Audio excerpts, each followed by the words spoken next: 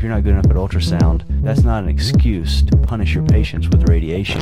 Get out there, ultrasound some hearts, some lungs, some IVCs. Let us know how you feel about it. Yeah, we can definitely do that, or we could be better clinicians and use our ultrasound.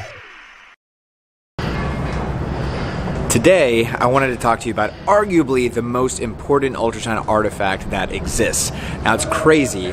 When we first started using point-of-care ultrasound, the textbooks actually thought that ultrasound of the lungs wasn't something that we could do because of the artifacts, right? But we subsequently learned all this stuff like pneumonia, PEs, pneumothoraces, everything. And the most important artifact, I think, is something called a B-line or a B-line. Now let's talk about exactly what B-lines are. So let's define them. So B-lines are vertical artifacts that start at the pleural line and move with pleural line movement, so move with respiration, and they extend down to the bottom part of the visible screen. Now, one thing that I get asked occasionally is, to see B-lines, do I need to have the depth down to the 21 centimeters or the 18 centimeters? And yeah, you definitely can, but really you only need to have it down to about 8 or so centimeters. The reason why you need to have it down a little bit further than just the pleural line, like as you would for like a pneumothorax, is because occasionally you can get these little like irregularities in the pleural line. And these irregularities in the pleural line can sometimes cause little tiny, some people call them Z-lines, little tiny artifacts that aren't true B-lines, that don't represent any kind of known pathology. So I like to have it extended a little bit further than just at that pleural line. My guide is usually I do around 8 centimeters. Let's talk about exactly how B-lines are formed. There are a couple of different theories. Kind of the first one that got brought up is the thickened interlobular septa theory, and that is that you have a little bit of fluid in the interlobular septa at the end of the lung, the kind of terminal portion of the breathing apparatus of the lung where the gas exchange actually occurs. So around there you have thickened septa in between the units, and this causes a reverberation artifact. So the little sound signals will kind of come down, bounce around in the interlobular septa, and create this kind of repetitive reverberation artifact that we know of as B-lines. There is an alternative theory that is called, well, it doesn't really have a name, but I call it either the tetrahedron model or the bubble theory, where you have like a little alveolus, right? You have like a little alveolus that is full of fluid right next to an alveolus that has mostly air. So the interface between air and fluid creates a very reflective surface for sound. So if you have the sound wave that goes through a fluid-filled alveolus and hits that air-filled alveolus, it'll actually bounce around in there, right? So let's say that you have that fluid-filled alveolus surrounded by air-filled alveoli. You have a continuous sound wave that's coming down from the transducer. It's going to bounce around in there, right? Now, exactly how it's formed doesn't really matter. What matters is that you understand that although we think about it mostly in cardiogenic pulmonary edema, it actually happens anytime that you have increase in density in the lung tissue. There's actually a nice graph right here where you can see how it goes from an air-filled lung where it's just A lines to a couple of B lines to a bunch of B lines to straight up just consolidation, right? So it just means increase in density. And that's important because this increase in density means that B lines, although we think about it in cardiogenic pulmonary edema, is not only present in cardiogenic pulmonary edema. There are so many other things that can have B-lines.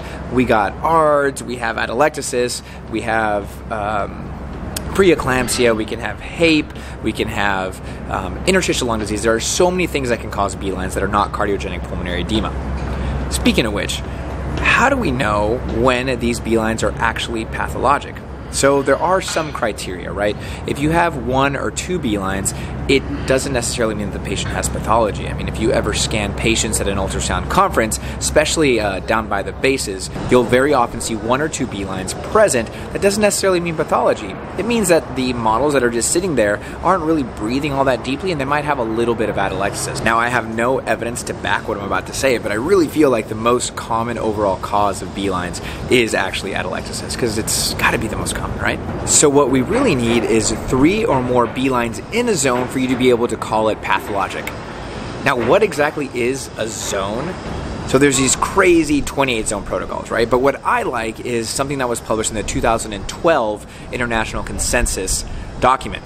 Now there they just had 4 zones per each hemithorax, really easy. Now the exact place that you divide them is, I think, kind of variable. So definitely start sternum, anterior axillary line as the divisions here, but as far as where you put the vertical divisions, or the horizontal divisions, that's variable because some people have really tiny lungs. Some people have like obstructive airways disease and they'll have a super long, deep lung. So you just have to try and divide the anterior and lateral chest into 4 equal zones on each side. To have a positive zone, you have to have those 3 or more B-lines per zone. So that makes it a positive or pathologic zone. Now, it's not just within one inner space, it's in that zone. So if you have like a B-line here, a B-line here, and a B-line here, technically that would make that anterior zone a positive zone.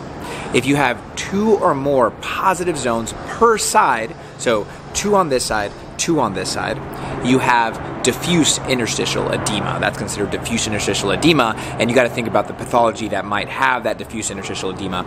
Often it is cardiogenic pulmonary edema, but not necessarily. It could definitely be other pathologic processes like ARDS, like HAPE, like preeclampsia. Now let's go back to actually counting those B-lines. So sometimes it's really easy. You can easily see like 1 discrete B-line, 2 discrete B-lines, 3 distinct B-lines, but occasionally it becomes a little more difficult.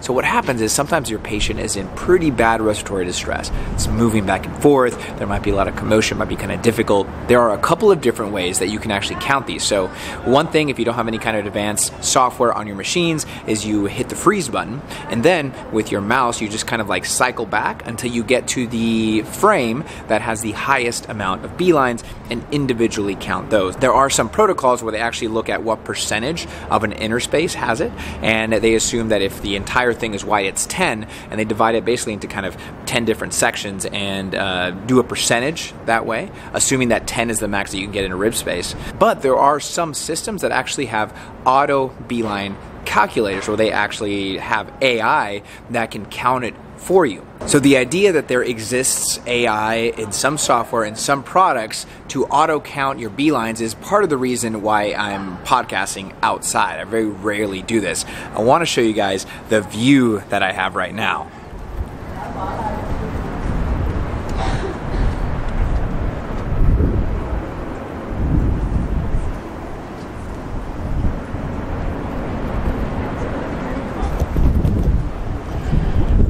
Sorry, it's a little windy. So I'm in Sydney, Australia for the very last SMACC. And one of the companies that has auto B-line calculators built in, they have this great AI, is the GE venue.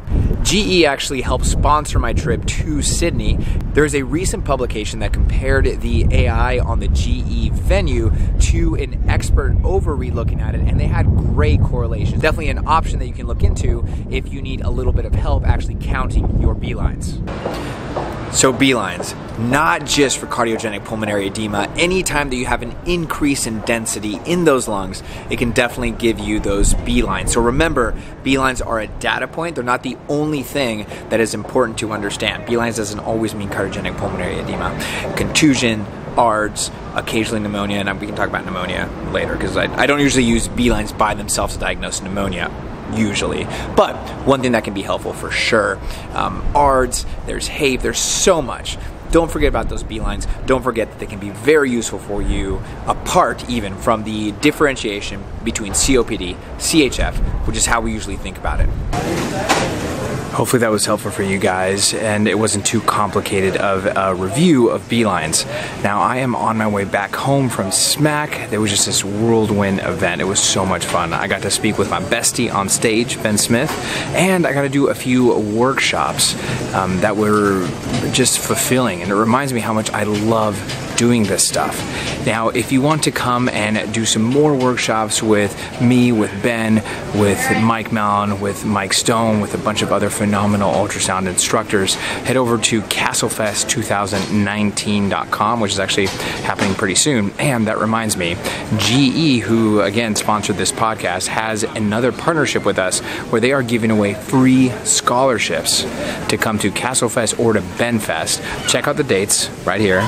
Now, the way that you can apply to get this scholarship is send us a tweet, send us an email about a good ultrasound case or just why you want to go, and we would love to see you there. This is for the admission price to either conference, free of charge, courtesy of GE.